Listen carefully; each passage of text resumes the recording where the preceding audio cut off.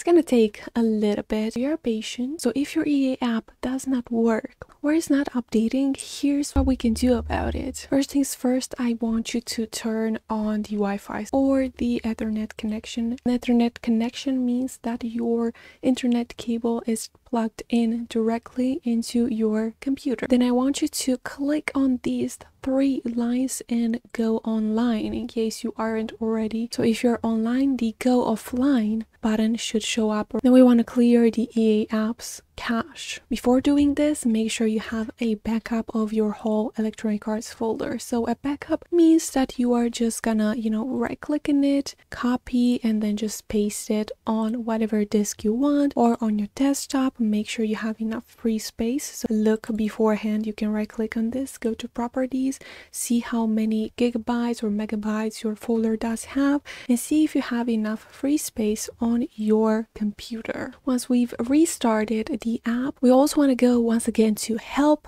and then app recovery. This means that we are going to delete the EA apps cache. Cache files are temporary files, so we are good to go. It's the same thing that you would do on your browser. You want to delete cache from time to time, okay? Because that cache does pile up and some error files might be included in that cache. App recovery and clear cache. Pay attention to this because you'll need to log in. This is gonna log you out. So in case you don't know the password, make sure you reset your password beforehand or make sure you know your email before doing this. In that case, we can go to settings and then my profile, manage, and you can edit your email preferences, your security as well, which is your password. Also, it's gonna verify your game, which means that those installed games will be unavailable. It also says that if you still have Origin, app recovery will verify your games the next time you open the app. Do you guys still have Origin? Let me know in the comments down below.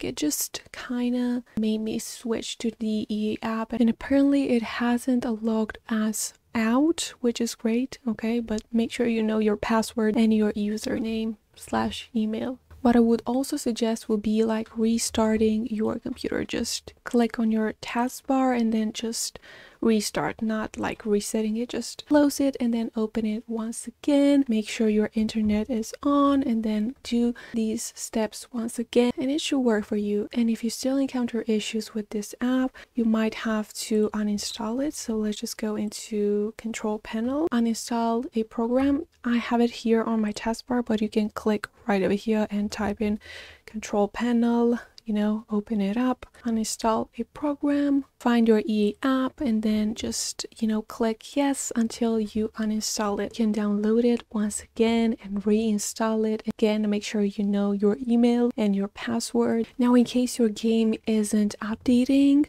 or in case your EA app isn't updating, the same things can be applied. You can completely exit the app, make sure you have Wi-Fi on, but when it comes to your game not updating, I want you to, first things first, you know what I'm talking about, have a backup of your EA folder. Just copy and paste it wherever you have enough free space. You can try to repair it. It's gonna take a little bit depending on how many packs you have. So if you have lots of them, obviously it's gonna take a little bit, but we are patient. It also comes down to the internet speed that you have. If your packs aren't showing up, you can click on manage add-ons and see if those show up. It's most certainly an EA app issue, so that's what I'm saying. Clear the cache, completely exit the app, restart the app, do all those steps that we've talked about previously. EA is not opening for me right now, so here's what we can do about it. Exit it. Make sure we don't have it open in this little arrow window. Press Ctrl-Alt-Del if you're on Windows. Go to Task Manager. Make sure there's no EA app on there. Then we can either disconnect and then reconnect to Wi-Fi, or if you're on Ethernet just like me, we can go to Control Panel, Network and Internet, View Network Status, change adapter settings, then disable and then re-enable it. And additionally, you can restart the computer. So we can type in EA, right click on it, and then run as administrator. So we're gonna click yes. you probably haven't seen anything. It's a black screen.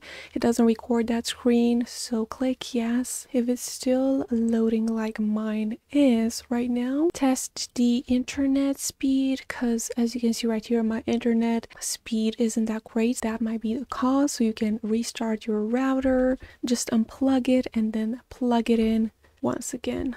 Oh, now it works. In case you don't know, I have a bunch of videos talking about mods not working in The Sims 4 or how to fix Sims 4 not working. I'm gonna link them right over here, and I will see you next time. Thank you so much for stopping by,